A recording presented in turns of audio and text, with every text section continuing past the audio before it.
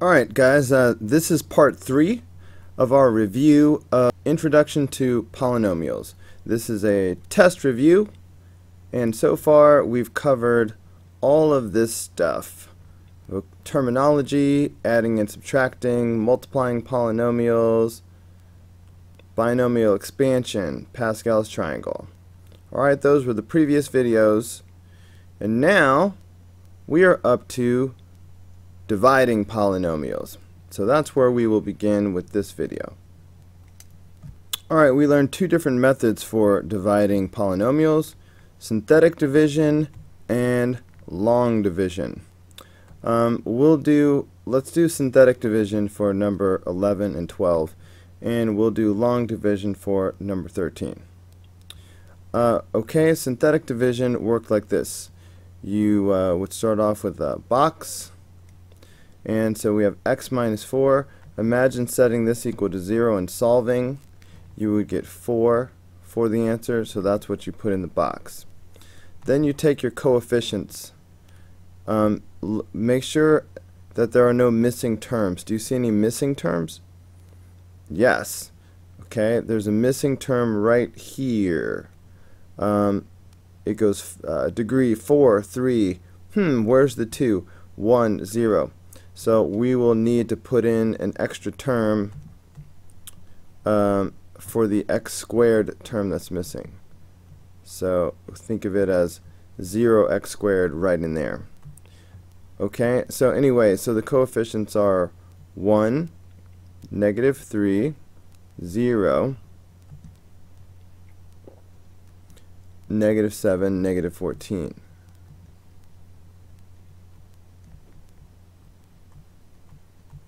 Okay, do not forget that missing term. We'll put another box at the end. This is going to be your remainder. So the process is start by just bringing down this first number. So that's 1. Then you multiply and put the answer in the next spot. Always multiply by what's in the box. So 1 times 4 is 4. Put these together, that's 1. 1 times 4 is 4 again.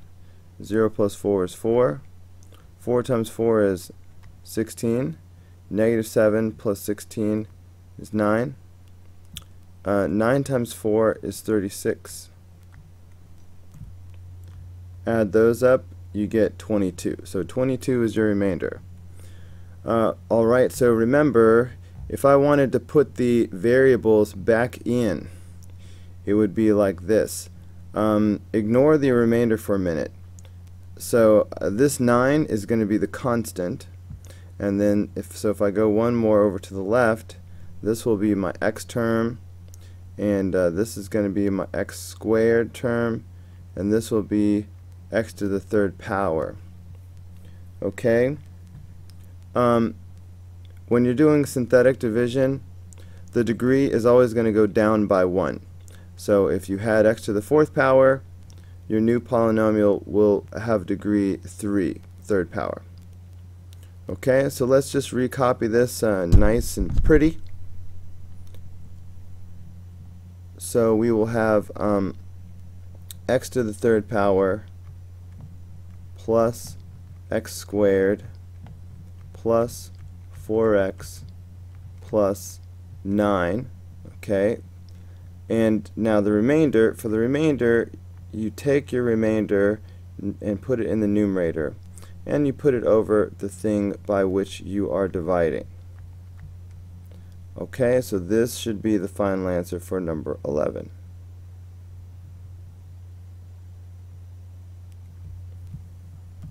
Alright, we'll do the same thing with number 12. Here's our box, and inside the box we'll put negative 1.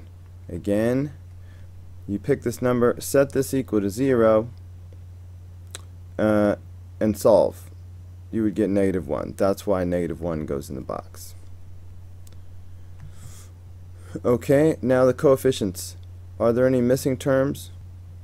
No, 2, 1, 0, there are no missing terms. So the coefficients are just 4, 5, and 1. Okay, so it's a short little problem.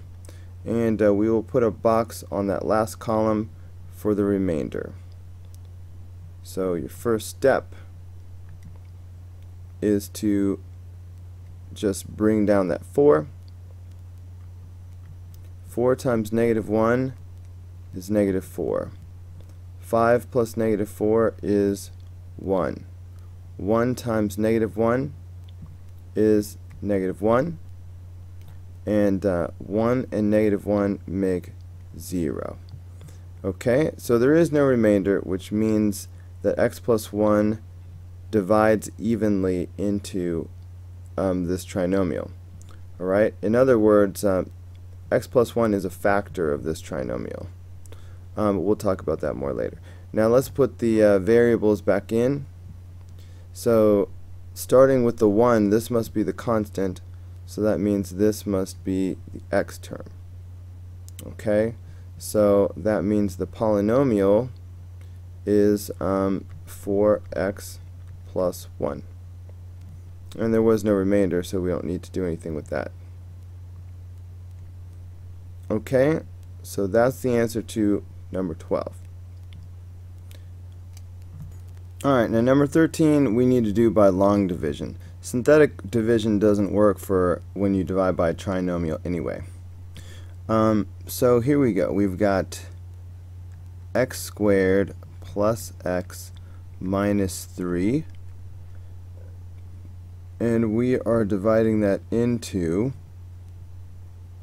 again, notice that there's a missing term, you guys, so be really, really careful.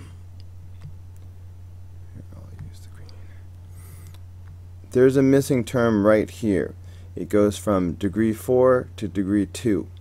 What happened to degree 3? Okay, so we're going to need a 0 term, 0x to the third power in between these two. So now we have 4, 3, 2, 1, 0. Now everything's there. So please don't forget your 0 terms. Okay, so when I write this in, I will write 8x to the fourth power, and then plus 0x to the third power, plus 2x squared minus 12x plus 9. Okay? Alright, so here's how long division works. We start off looking at the first term of each polynomial. So we'll look at the x squared and the 8x to the fourth power. And we're asking ourselves, x squared times what is going to give us 8x to the fourth power? Okay? So we need to get that 8 in there, so it's definitely going to be, we're going to need an 8. Okay? So, actually, so I know I'm going to need an 8. I'll come back to that. Now, x squared times what will give you x to the fourth power? Well, x squared times x squared would make x to the fourth power. So I need an x squared up here. So put that together, I need 8x squared. Now I erased it because I like to line up like terms. So I'm going to put my 8x squared up here. Okay, above the in the x squared column. Alright, so x squared times 8x squared would give me 8x to the fourth power. So that's why we put that up there. Now once you have the thing that goes up here, that first term, you take it and you do the distributive property with it. Okay, so I'm going to take this 8x squared and do the distributive property over the thing I'm dividing by. So 8x squared times x squared, of course, is going to give me 8x to the fourth power. All right, we planned it that way. These two will always be the same. Now 8x squared times x. Okay, that's going to be 8x to the third power. So 8x to the third power. Now if I do 8x squared times negative 3, that's going to make negative 24x squared.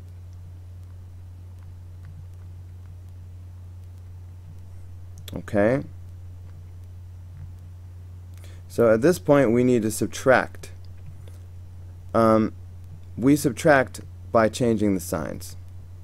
So I'm going to make this negative and make this negative, and I'm going to make this positive. Okay, that's how we subtract. Alright, so these terms are going to cancel out. Now I've got 0x to the third power and negative 8x to the third power. So put those together, I get negative 8x to the third power. 2x squared and 24x squared make 26x squared.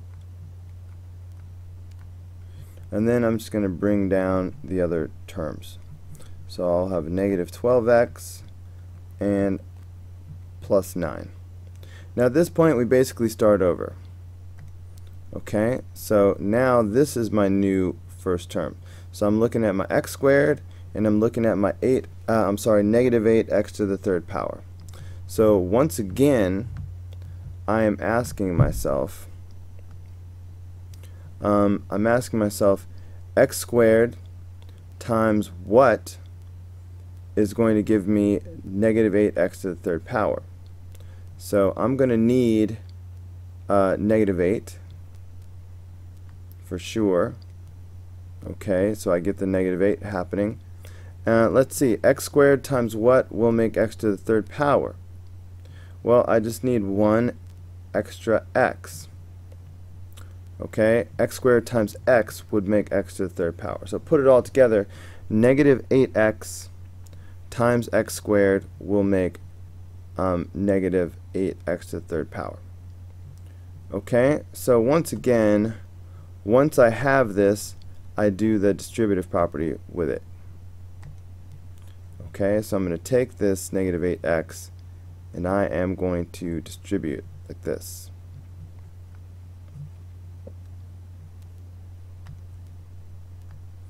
Okay, so negative 8x times x squared is going to be negative 8x to the third power. Those two will always be the same.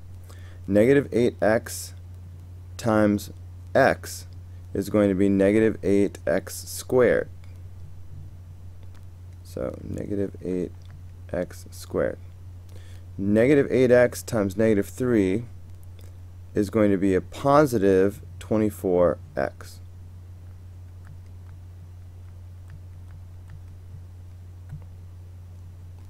Okay.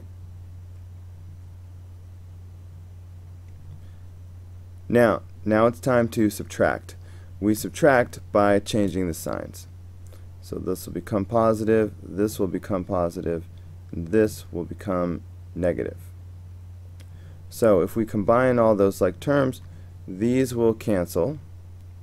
Alright, this is going to become 34 x squared. This is going to become negative 36 x. And then I just bring down the plus 9. Alright, so one more time we start over. And 34x squared is the new first term. So I'm going to ask myself, x squared times what is going to give me 34x squared? Well, clearly x squared times 34 would give me 34x squared. So I'm going to go ahead and put a plus 34. Now when you get to the constant, you know you're at the end of the line. Anything left after this is going to be the remainder. Okay, now as we've done before, every time you put a term up here, you're going to turn around and distribute with it. Okay, so I'm going to take this 34 and I'm going to do the distributive property like this.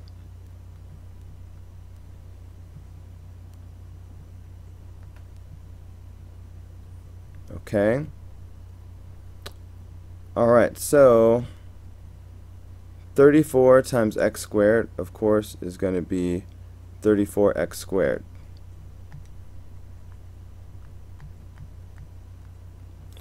(34 times x is 34x. And 34 times -3, alright, I need a calculator for that. Well, not. You probably do, so let's go with that. 34 times -3, that's -102.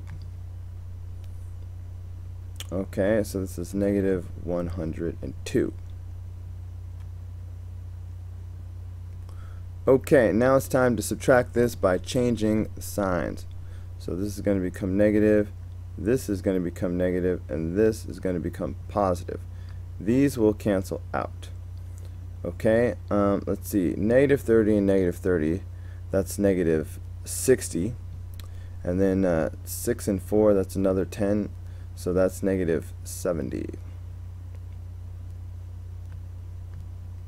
So I've got -70x. 102 plus 9, well, that's going to be 111.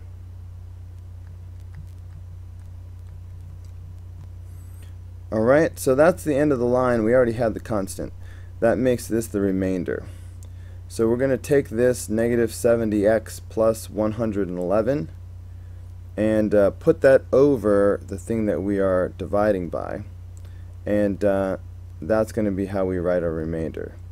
So let's put our final answer down here at the bottom. I don't have space for it up here. So let's see. Let's just take a look at this.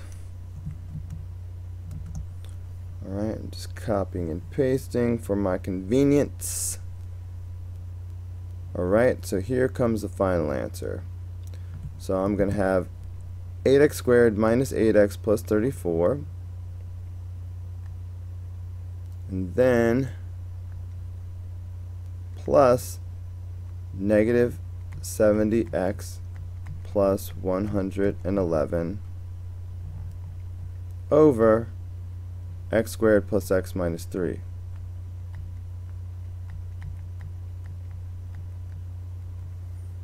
Alright, so that will be your final answer for number 13. Okay, I hope that was helpful to you. Alright, little review of that division business. And that's long enough for one video, so that's going to be the end of part 3. We will be back with another video picking up from here. Let's see, so we did division. What's next? Next we're up to factoring. Okay, we'll be pulling out GCF. We'll be doing binomial times a binomial, maybe some grouping, I don't know, just whatever we feel like. But we'll be factoring on the next video.